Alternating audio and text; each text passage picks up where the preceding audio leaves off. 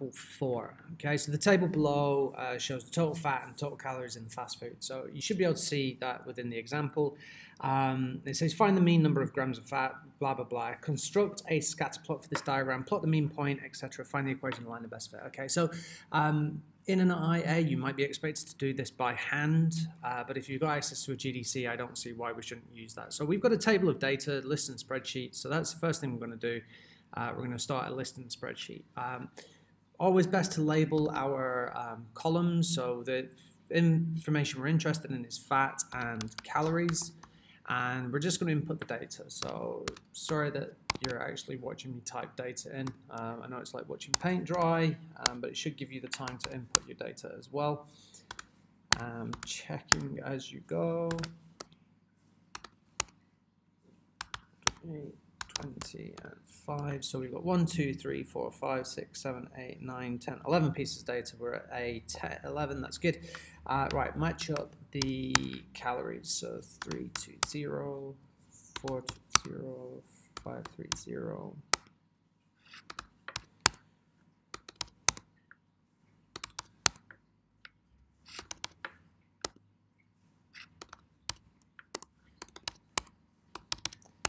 Okay, so we've got our data inputted, we've got our labels at the top, so we need to find the mean number of grams of fat, mean number of calories, construct, etc. So we can do all of that within our statistics. So we're going to do a stat calculation, and there's two things that are changing, hence bivariate data, two variable statistics.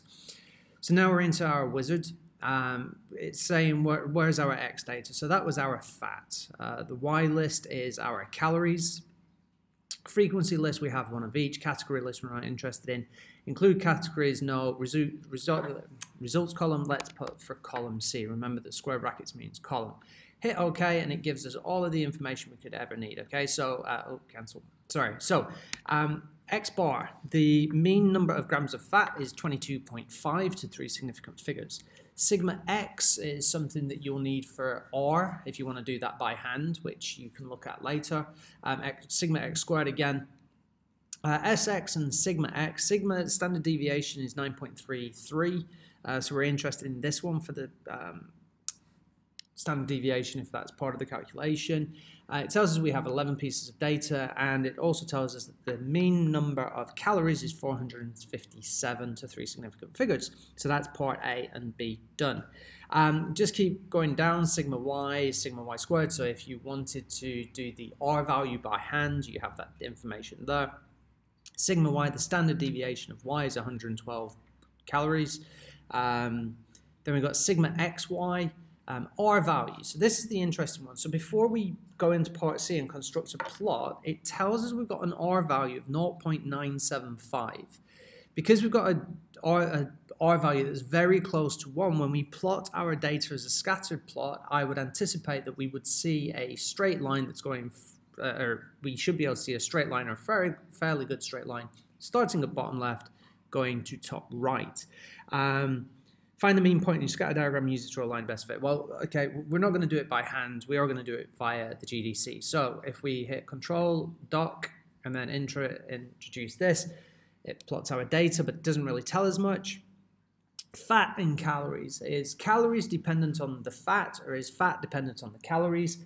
I think fat is our X variable, okay, because that's independent of the number of calories.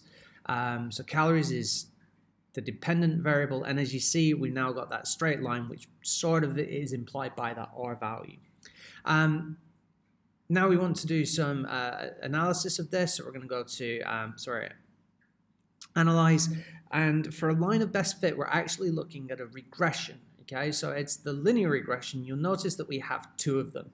One is for statistics, so this one. The other is the way that we would recognize it. I would advise that you stick with the first one, just so the letters match what you know. Hit that one, and it gives us a straight line passing through the points, 11.7 x plus 194 on the value. So that's your linear regression, and that's a super accurate linear regression, as accurate as we can be.